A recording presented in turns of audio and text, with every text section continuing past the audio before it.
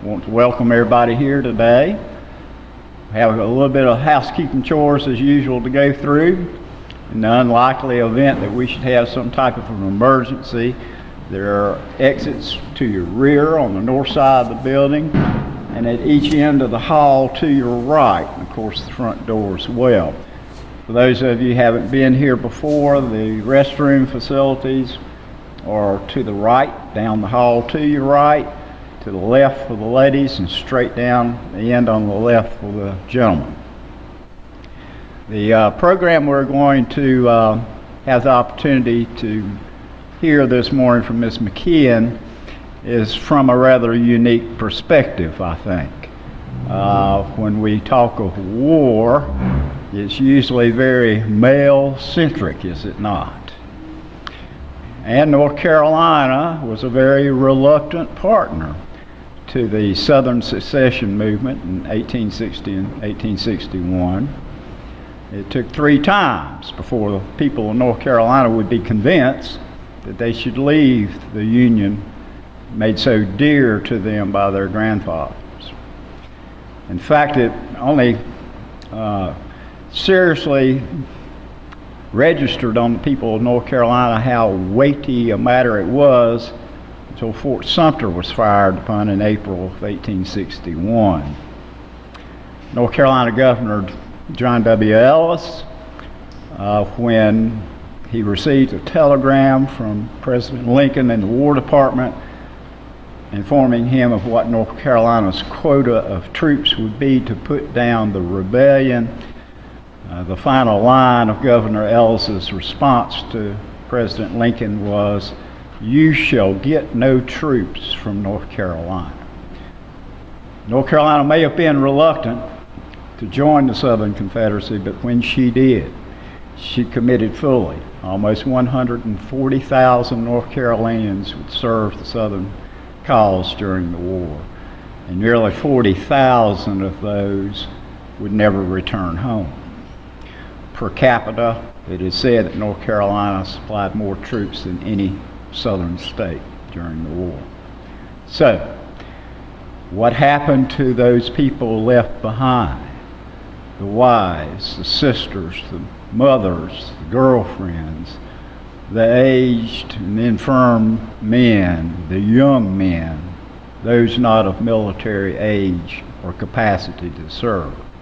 They were left home often in a rather dire and defenseless state, and probably one of the greatest testimonies to North Carolina and its commitment to the Southern cause was what the women endured and did for those men in the field during those 4 long years of warfare. So, without laboring the point any further, I'll turn it over to the expert in the matter, Mrs. Brenda McKean. I'd like to start out with an advertisement in a newspaper from the time period. This guy is looking for a wife. Okay, his ad said, "Any gal what's got a cow, a good feather bed fixins, $500 in hard pewter, one that's had the measles, one that understands tender children can have a customer for life." By writing a billy dove addressed to the initials ZR and stick it on Uncle Ebenezer's barn. Now, does anybody here have any ancestors with those initials Z and R? And do you know where Uncle Ebenezer's barn is? I thought that was right funny. So people back then advertised for a mate just like they do in today's world. The war affected everybody, no matter your age, your sex, or your color. It was pure hardship for families without a male figure at home, whether the soldier was lost due to disease or wounds. The South was a patriarchal society. The females depended on the male of the family to protect them.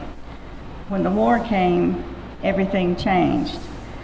The women wanted a male figure to, if their husband was a soldier, to help answer questions when she would write him, whether what time of the year to plant, where to plant it, if taxes were due, preparing for the winter, etc. Now, it was quite common at the time for the wife and the children to move in with relatives once the soldier was in the war.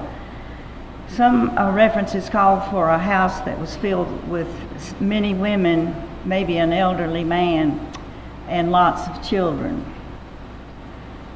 The women were afraid to be left at home because of a slave uprising, but in my research I failed to find any slave revolts during that period. In fact, it was the slave people who helped guard the white people. When the federal soldiers were released from Salisbury prison and marched down to the east, they made comments to their folks at home about how they found all these women in the houses and hardly saw any males around, unless it would be a young boy or an elderly gentleman. And this was because all the men were either volunteered or conscripted, and that left a lot of the ladies and their families at home. One woman wrote that there was not a white male within 10 miles of her home. With the influx of the Federals down east in 1862, the families there became refugees to the interior of the state, and they settled in like Granville and Orange and Vance County, which was not a Vance County at the time period. And when they came, if they were wealthy, they brought their slaves with them. And there's reports of some families in Orange County really upset because all these foreigners were coming to live in their neighborhood. And they weren't really foreigners, they were just people, refugees from down east. And also, when Wilmington got too big and such a vast city that those refugees went to Red Springs and Lumberton and Fayetteville. And then, of course, you had your refugees who fled Sherman when he came into the state. Now, the first year of the war featured women in patriotic exhaustion. They just couldn't, they wanted to help, but they just couldn't do enough. And they formed aid societies. Some of them met once a week, some of them twice a week, and some of them met every day, and they just could not do enough. And I found out that during my research that even some of the slaves contributed to the war effort. And I found these references in the newspapers. They would print the name of the woman or the slave and what they contributed. So I'm going to pass around these two papers and let you see. It even mentioned the name of the slave, which I thought was very unusual. Towards the end of 1861, the impressment agents came around to collect a tithe. 1/10 of their meat and produce was collected for military use. Some of the things that they collected would be corn, bacon, rice, buckwheat, peanuts, beans, peas, potatoes, cotton, molasses, and fodder. And even later on, they impressed wood for the campfires and wool. Farmers could take their share of their tithe to collection points, or the farmer could have somebody to come around with a wagon. And it was said that these wagons were just piled as high as they could with all these different things that were used for the military. They called these agents impressment thieves or the army worm when they came around.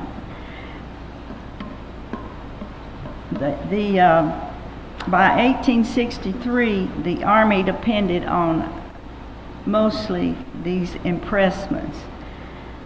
And the tax in kind was abolished in North Carolina in 1864. But by then, the central government in Richmond was collecting 50% of the farmer's meat and produce and 75% of his corn. So that left little food for the family. And I can understand why that farmers chose to hide their cattle and horses and their produce in the woods. And the bad thing about it was that they collected it from the soldier's wife too, who had even less. Not only did they impress what I'd mentioned, but they impressed the slaves. If you had slaves, they would come by and say, we need 6 hands to work on fortifications, like down at Fort Branch and Fort Fisher. And the person that owned the slaves, if the slave died on the job or ran away, then the Confederate government had to pay him for the value of that particular slave. And the owner of the slave got the money from the government just for working on these railroads and hospitals and forts.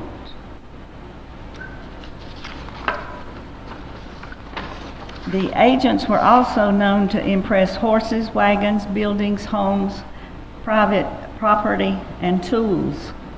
And the people in the beginning of the war could sell their guns and rifles to the quartermaster, and people could rent out slaves to work on these agencies. So as soon as Lincoln put a blockade on, inflation started at 10% each month, and it continued that throughout the war. It seemed like a seller could get a better price if he crossed state lines. Like, for instance, a man had a wagon load of produce he was going to sell, and he could get higher prices if he crossed the line into South Carolina. And this caused a hardship in North Carolina. The merchant had, in the cities, had to take an oath that what he had for sale was not for a resale, so he could get a higher price.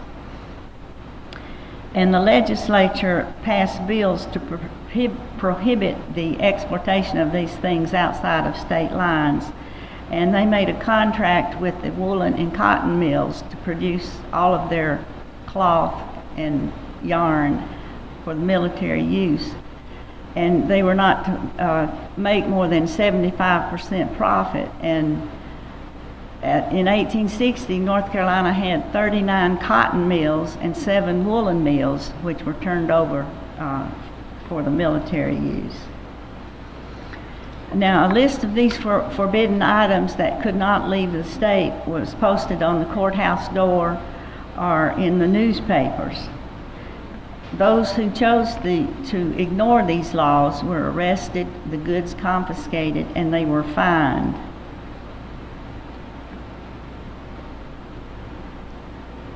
And these articles that were forbidden were changed frequently and posted for the public to see. There was a man in Warrenton that bought out the entire contents of a store just so he could raise prices and be in control. The grocers refused and merchants refused to credit in 1861. They wanted to be paid in gold and silver coins, which people started to hoard. Thank you. Bartering was the way to do business.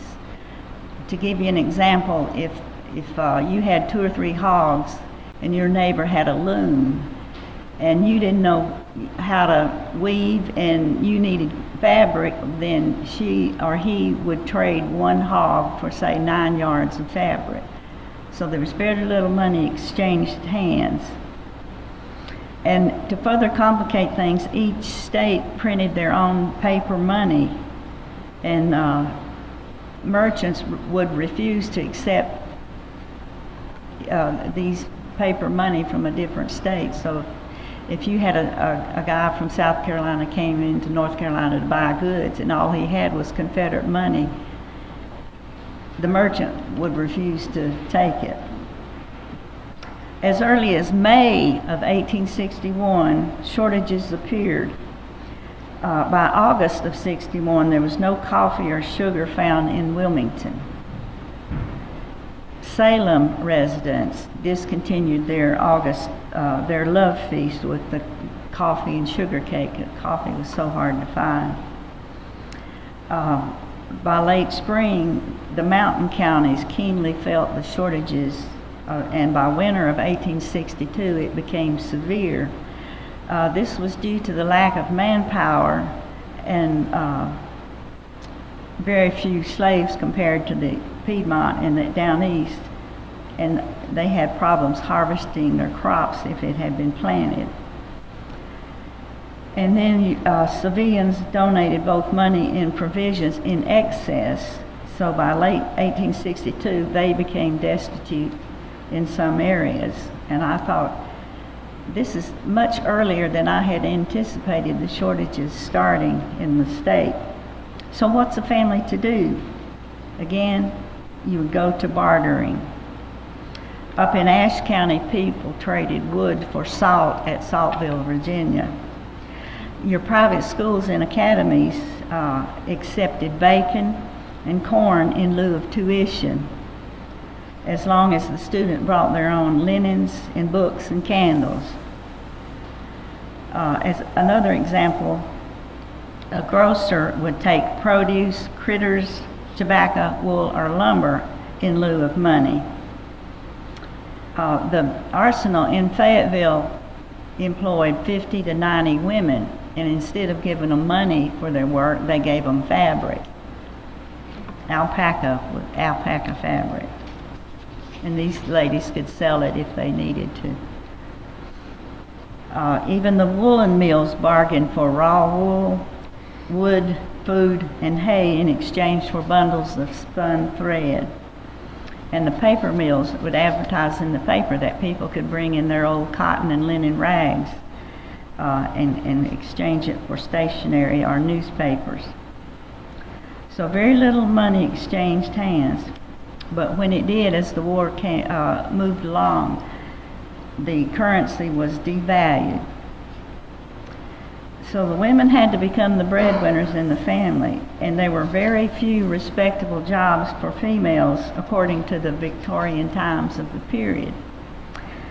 It was okay for a lady to run a boarding house, be a teacher, teach music, be a seamstress, etc., laundress. But if you had to go out and work in a factory, that was looked down upon. That was considered to be lower class families if you had to work in the mills. And they did employ a lot of women and children in these mills. And women also worked for the railroad, for the clerk's office. They worked in the flour mills, grist mills, and some worked as nurses, some in the tobacco business, and then others turned to prostitution out of pure desperation to survive. The first year, shortages of salt prompted the establishment of salt factories along the coast.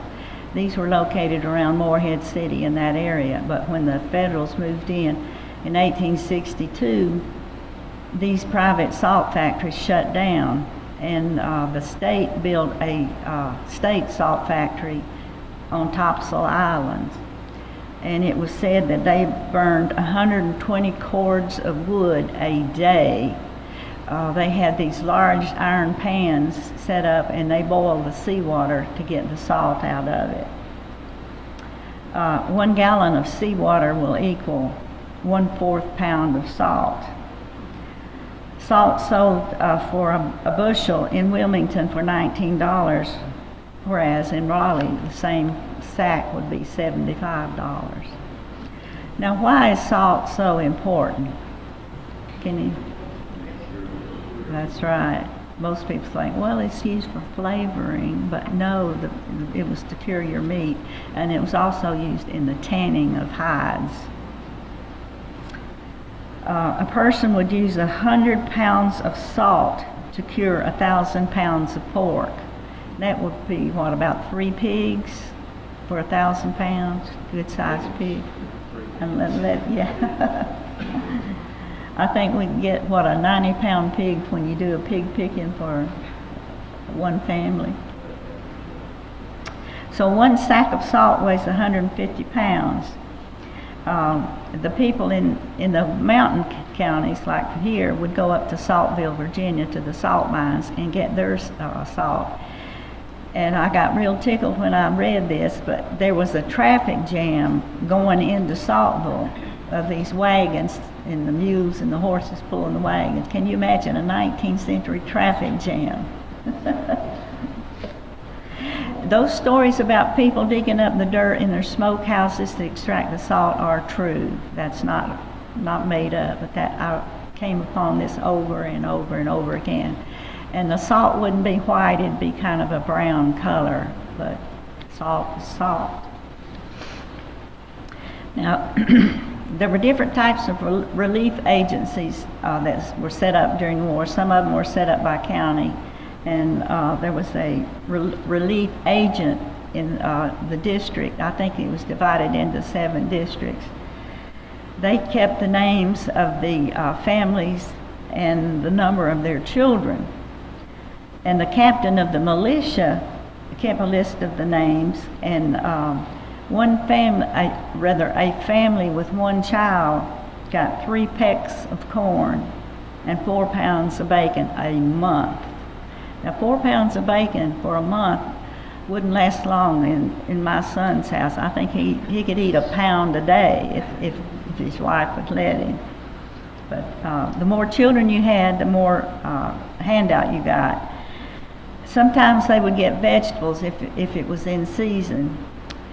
And also, if needed, a soldier's wife received a ration of corn, bacon, salt, wool, and combs, or wool carders. And do y'all know what a wool comb is? We've got some here in the museum.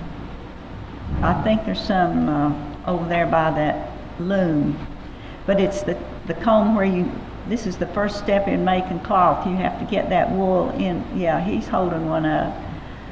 Mine's in storage, so I usually bring one along to show people. That's called a card, C-A-R-D, or a comb, and you can use it to straighten out the fibers and get the trash out of the wool. That's necessary before you can spin it. At the beginning of the war, these cost 25 cents a pair. But at the end of the war, if you could find them, they cost $125.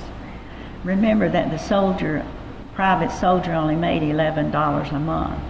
Now how's his wife going to afford to pay for that when food's more important? Now if you didn't have any children, you got no relief unless it would be family. But you were not allowed to take charity off of these relief agents. And in some state, if the soldier died, his family was disenrolled. So that meant that the wives and kids could not get the food that they needed.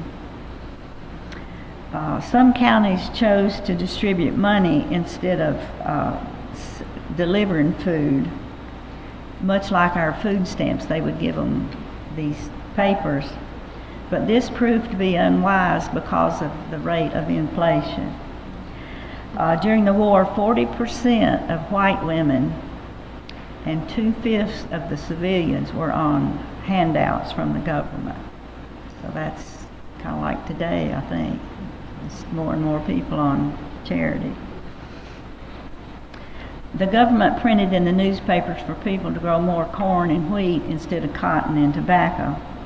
Which they did, and there was never enough food and even less meat. And one fellow said he went all through the war without drinking any milk, and another one said they rarely had any meat.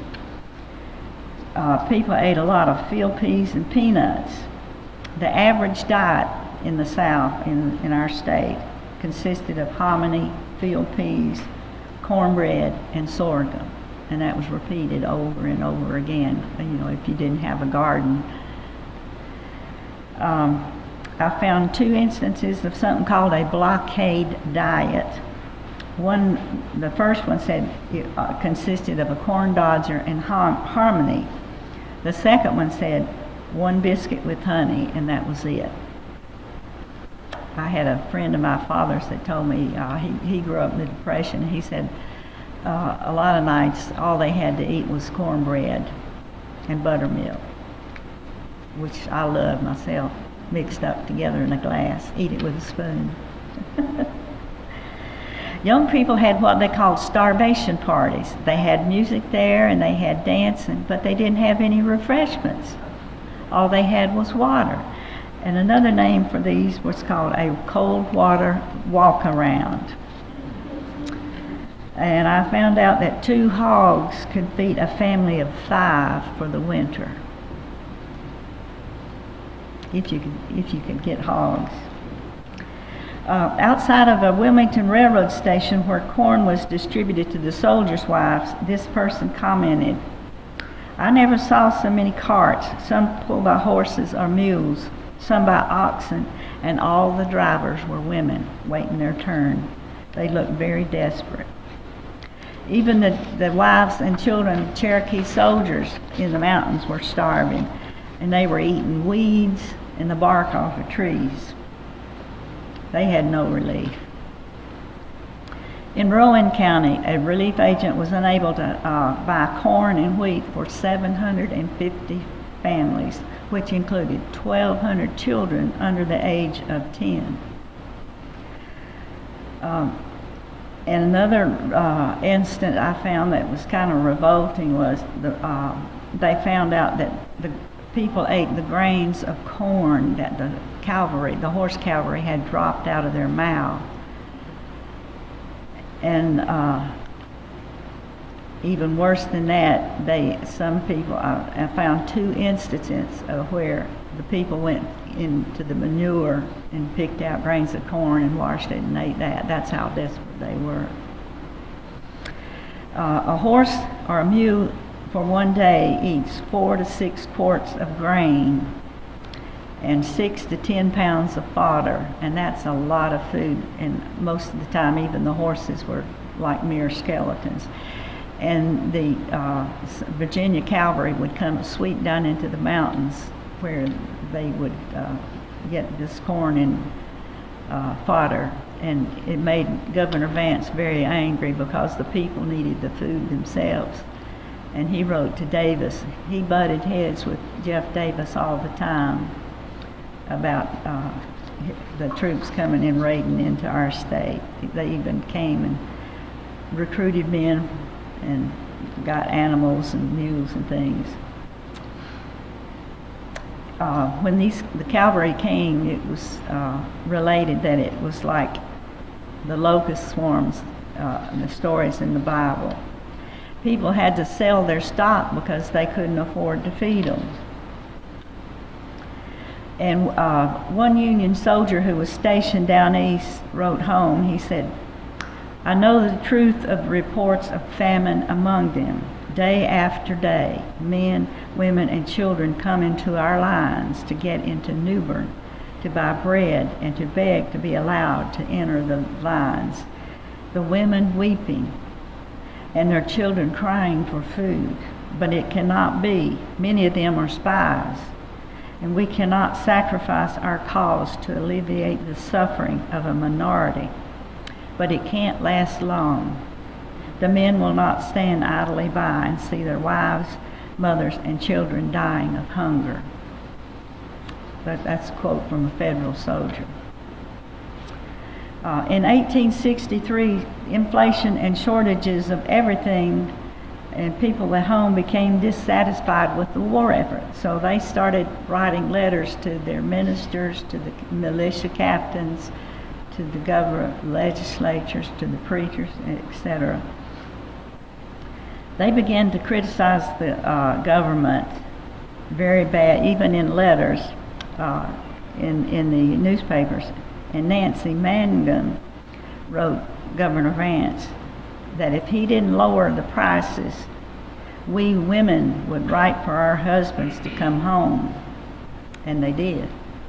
Another woman wrote, "Here I am without one mouthful to eat for myself and 5 children, and God only knows where I will get some. Now you know as well as you have a head that it's impossible to whip the Yankees.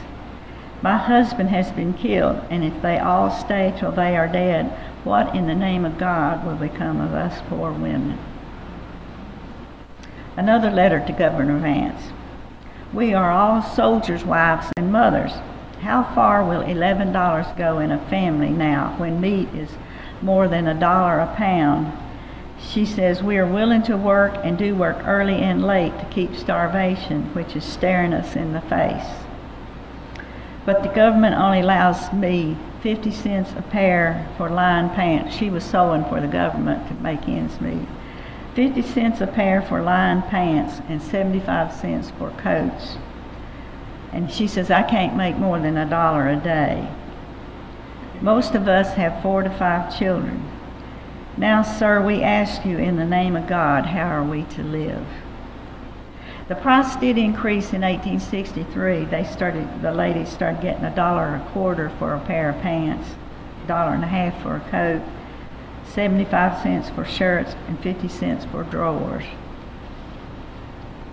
The sewing machine had been invented, and that did save a lot of labor, but the problem was getting the right size thread to go through the machine, because some machine, if you're a seamstress, some machines won't sew if the thread is too thick. Meat for the military grew just as short. General Lee wrote to Secretary of War Seddon about their lack of meat for the troops. I think they only had like 1 or 2 days left, and some of the soldiers deserted because they weren't getting fed. General Lee suggested that the Confederacy make a pact with the North to trade cotton and tobacco for cattle, which they did. There was never enough food for citizens and military alike. We had bad weather during that time period, droughts, fires, and further shortages of harvest.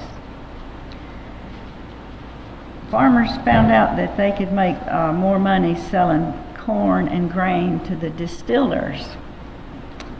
The distiller would pay $5 for a bushel of corn, whereas the government would only give the farmer 80 cents a bushel. So which are you going to choose? Well, naturally you're going to go to the higher price. During the war, we had 87 counties, and out of these, there were 435 private distilleries. So you can imagine the amount of food that's going to make whiskey. The state distillery in Salisbury made whiskey and brandy for medicinal purposes.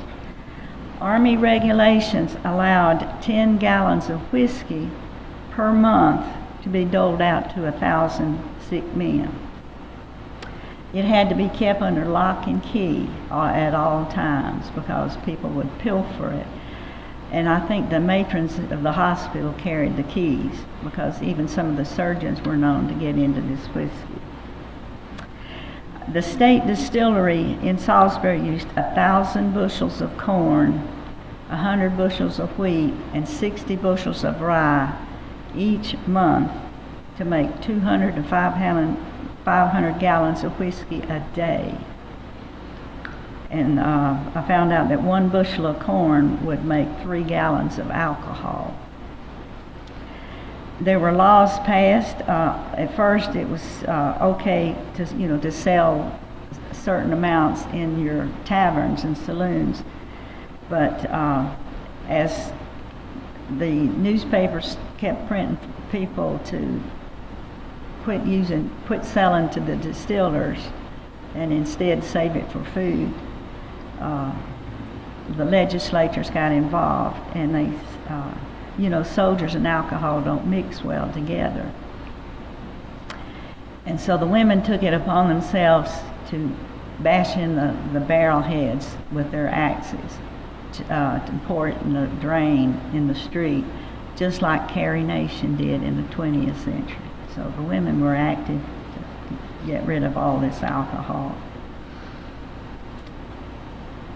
Most of the private distilleries shut down, but I think when Stoneman came through Salisbury, he destroyed the state distillery.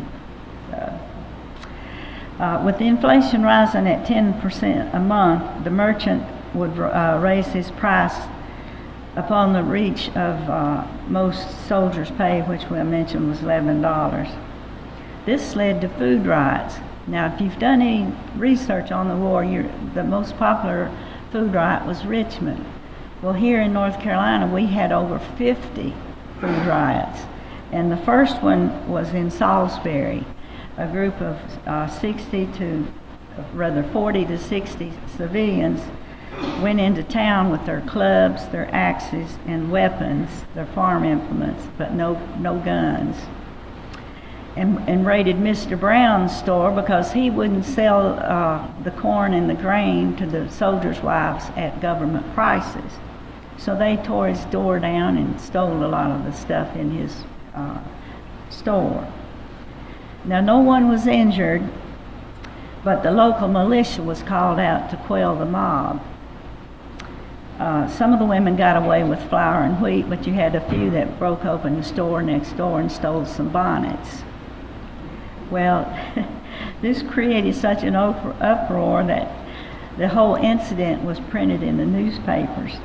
And Mrs. Moore, who was the leader of the so-called gang, found it necessary to write a letter to Governor Vance apologizing for the behavior of the ladies. Now, this happened again in Greensboro, only the women were a little bit smarter. They had a great number that came in from the west part, and then they divided kind of like a flank movement, and the others came in from the east. And some of these were carrying pistols, and they came in with their axes and their clubs and stuff. And the ones from the western part of the town were stopped before they did any damage. And but the ones from the east were successful, and again they broke down the doors and stole some grain and wheat. They were arrested, but they didn't hold them very long. And there was a lady named Sally Southall Cotton, who was a student at Edgeworth Seminary, and she witnessed all of this from the roof, so we have a good description of that. Angry women not only stormed grocery stores, private plantations, but government warehouses as well. Disorderly females attacked the stores in High Point, Boone Hill, Bladen County, Johnson County, Ashe County, Wilmington, Yadkin, and Yancey counties. There was a mill in Orange County, I think it was a cotton mill, that was the scene of outrages later that year. The women wanted to buy wool and cotton yarn at government prices, but the mills were under contract just to turn out their goods for the military. But they did decide to set aside one day of the week that they would sell to the public. And again, you had these ladies lined up before dawn to get some of the yarn. And again, you had your traffic jam with these women lined up with their buggies and baskets to get the yarn. Some of them walked for many miles. And there was an employee at a High Point cotton mill that wrote a description of them to a friend. He says, "We are generally rushed there for cotton and cloth. Such a mess as they have there, such pulling, growling, grumbling, and cursing you hardly ever heard. It is impossible to supply half the yarn and cloth that they want, and it's a shuffle as who should have it. The company is abused at round rates and threatened with burning because we cannot, after running night and day, supply all that come for yarn and cloth." This reminds me of Black Friday. everybody rushing to it happened in the 19th century. A bunch of yarn is 5 pounds, and it can be made into 15 yards, and it's sold, one bunch sold for $80 to $100. Now just think back, $11 a month for the private soldiers' pay. I've already mentioned the cotton and wool combs, which were in short supply. A lot of them came in through the blockade, and it wasn't until the last year of the war that a company in Fayetteville learned how to make them, and they were distributed first to the soldier's wife and then sold to the public. Let's see, a little trivia here. One good carder, that's a lady that's combing the wool or the cotton, can card 1 pound of cotton. And a cotton bale, you know, like out in the field, is 500 pounds. She could do one pound of cotton.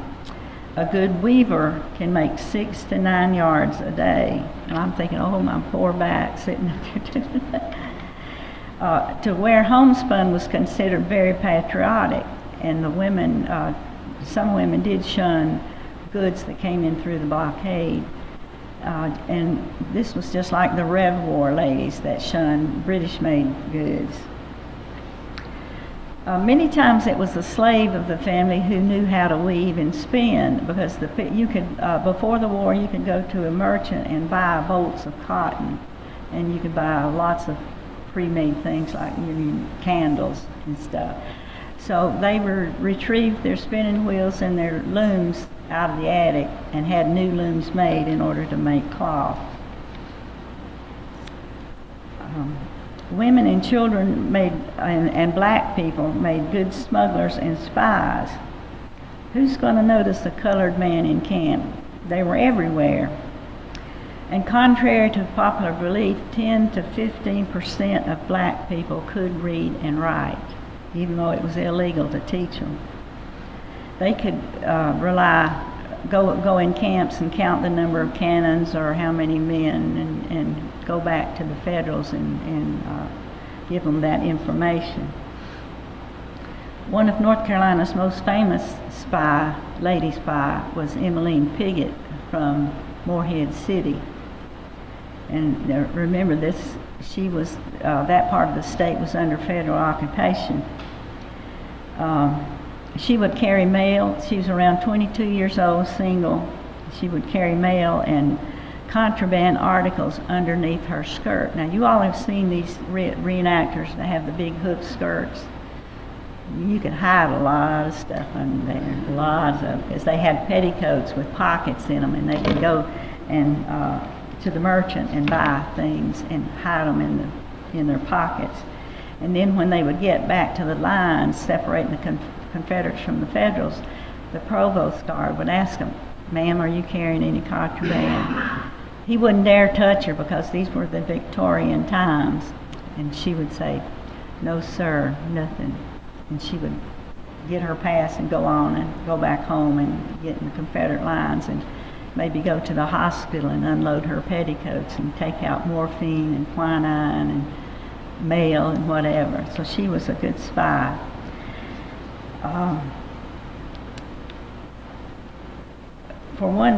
The last year of the war, she was caught. She had been suspected all along, but never did they have any goods for her. So in the last year of the war, she was caught. And they said they were going to get this black woman to search her because, like I said, the man would not dare touch a lady back during those periods. And she said, "No," she said, "you can't do that. You go get a white woman and I'll let her search me." Well, this was just a ploy so she could delay time, so she could destroy part of the evidence, which she was able to destroy the mail. But once they did search her, this is what they found under her skirt: 1 pair of boots, 2 pair of pants, a shirt, a naval cap, 12 handkerchiefs, 12 collars, 50 spools of thread, needles and pins, toothbrushes, combs, 2 knives, a razor, 5 pounds of candy, and several pairs of gloves. That's one time. So she was put in jail down in New Bern, and they never did bring her to trial because she had sent word back. She was dealing with these northern businessmen, which was illegal to trade certain items. She apparently got the word back to them that if she went down, they would go down, and they would lose their business and be shipped back north. So she never went to trial, but she was jailed for several days. It was a war against neighbor. We had many Union sympathizers in the state. Murders and burnings occurred frequently. Randolph County was the worst of all these counties because there were more deaths from murder in that county. You had to be careful who you talked to so that they didn't know which way at first that you were going to lean, whether you were for the Confederacy or for the Union. Union sympathizers were sent to, civilians were sent to Salisbury Prison. And these included a lot of your Quakers. North Carolina was the state that had the most Quakers in the South. And many of these left before the war and went to Ohio and Indiana and Illinois. These Quakers had come to North Carolina from Pennsylvania and Maryland. And I do have proof that some of these at first did own slaves. In collecting impressed produce and doling out charitable goods, some members of the militia or the home guard acted on old grudges against their neighbors, thereby refusing them a handout. And this is kind of like the Hatfields and the McCoys that were feuding before the war. Well, like I said, some of the militia officers would refuse to dole out food and cotton cards if they were for the Union or if their husband was for the Union. There was a secret society in the state called the Heroes of America. Are anybody familiar with this term, Heroes of America? Another name that they were given was called Red Strings. These were men with Union sympathies, and they had a secret signal, kind of like the Freemasons. And they also would wear a red string under their lapels. So if you saw somebody out in public, they did like that, you knew that they were a member of this secret society. Some of them were more militant than others, causing their neighbors problems with the burning and the murders. W.W. Holden, who was the editor of the Raleigh Standard, which was a newspaper in Raleigh that was for the Union, he printed a lot of inflammatory stories inciting people that were on the fence whether to go for the Confederacy or to the Union. And the soldiers hated him. He also was for peace movements and tried to get people to come in different communities and hold peace meetings to end the war. And then you had men called buffaloes. Are you familiar with the term buffalo? Some of you are. Well, these operated down east.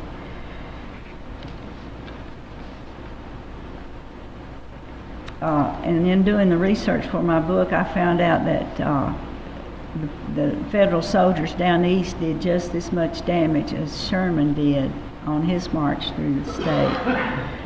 Trees were down, fields barren, homes burned. Even the Quaker homes down east got pillaged and things were stolen from them. You had to take an oath to the U.S. to do business within occupied lines. If you refused, you could be exiled from the state, from that area.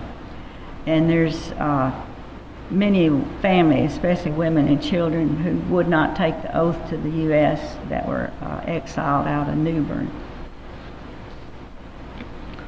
Sherman is still a dirty word in the state because he made war on women and children. The stories about the bummers hanging up old men and children and slaves to reveal where their valuables were hidden was true. I don't know how many civilians lost their lives on this march. It's hard to tell, but he did actually, I think, hang up like a 10-year-old boy and a 12-year-old boy to make him confess where his father or his grandfather had hidden his watch.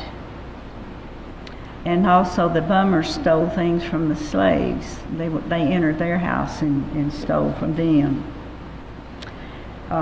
It took an army 3 days, this is Sherman's army, 3 days to pass.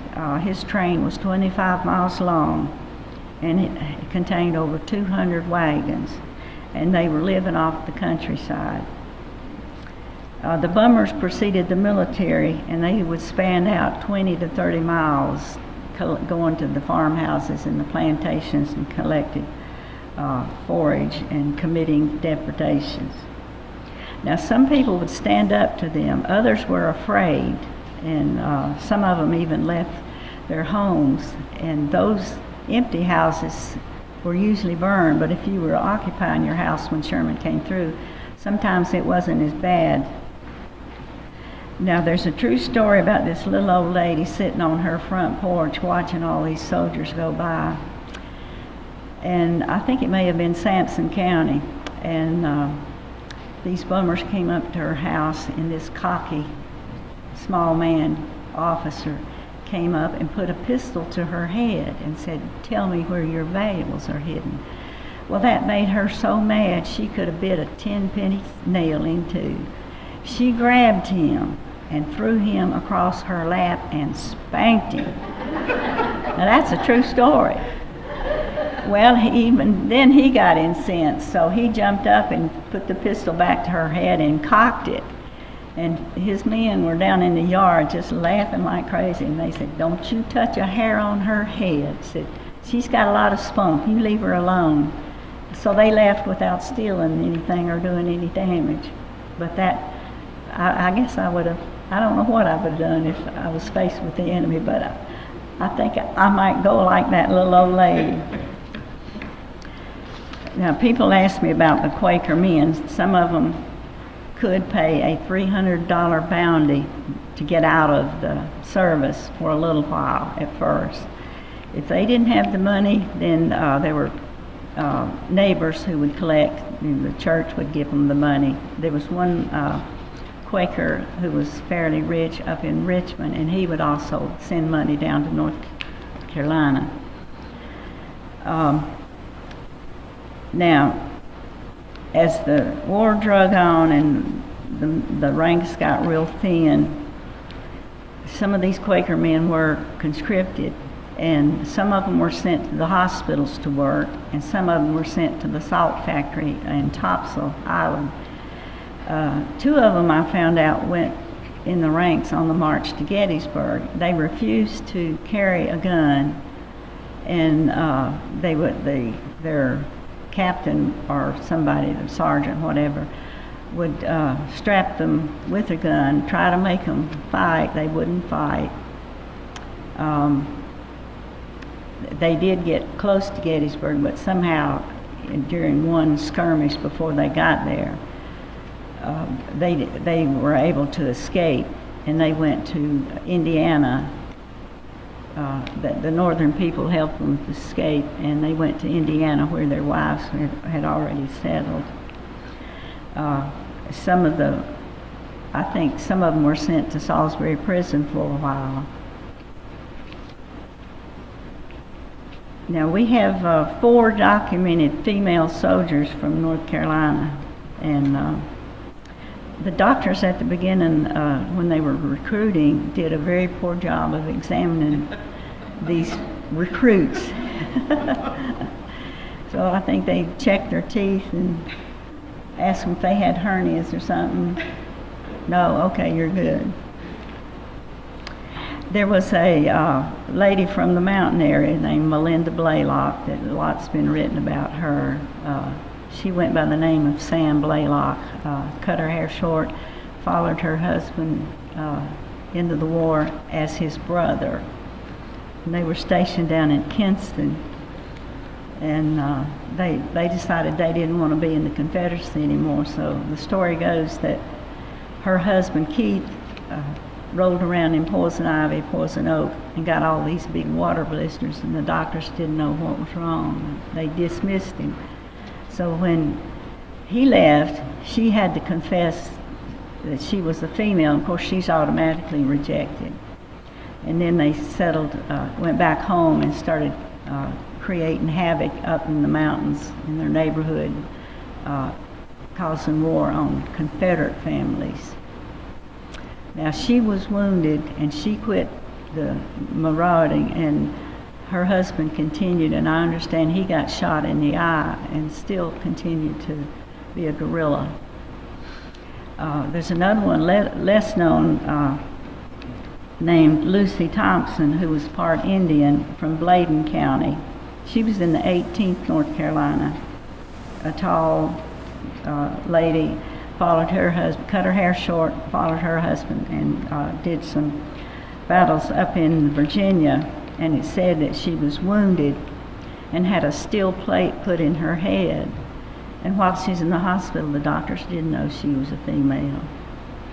Even her second husband, she married a Union a Union veteran after the war. He didn't know that she had been a soldier.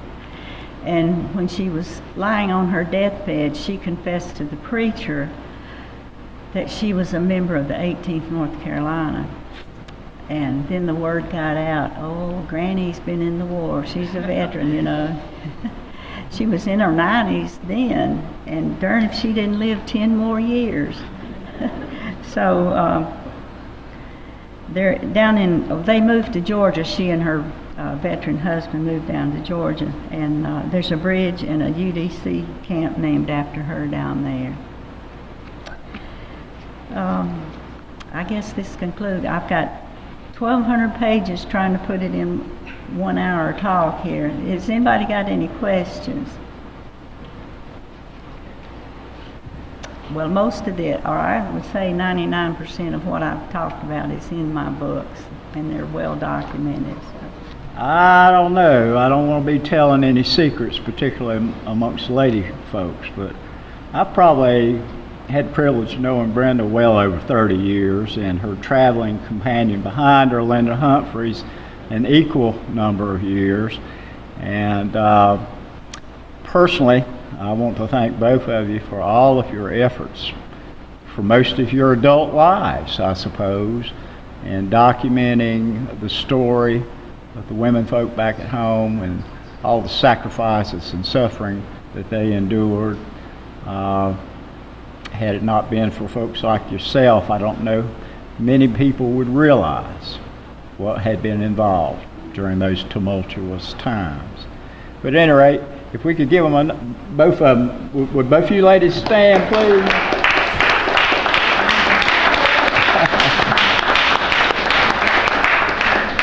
And as Brenda pointed out, both of her books are available here. I'm sure she'd be happy to inscribe a copy if you wanted them. I've been researching North Carolina's role in the Civil War for decades, and she's compiled as much information in 2 volumes than I would have ever imagined could have been possible. She's been very thorough in combing through private correspondence, newspaper accounts, and I don't think you'll find that kind of information anywhere else in one place, for sure. But again, I appreciate everybody coming out for the program today, and want to mention to you that on October 8th, which is a Saturday, Miss Nora Brooks will be performing her one-woman play here at the museum about now Bobby wants me to say Mrs. Stonewall Jackson, but her name was Mary Anna Morrison Jackson, young lady from down the road in Lincoln County, so local connection there too. But she'll be doing her one-woman play here at the museum. We heartily welcome and encourage you to come out for that. It's a fascinating performance, and I think y'all would enjoy it. 7 o'clock in the evening, and tickets are $10 for seniors and $12 for everybody else. And We'll be happy to sell you a couple before you leave today if you wish. But again, welcome everybody to meet Brenda and Linda personally and ask them any questions you might have. They're both a font of knowledge, I'll assure you. Thanks again for coming, folks. Donations to our Caldwell Heritage Museum will be appreciated. That's 112 Vaden Street, Lenore, North Carolina, 28645.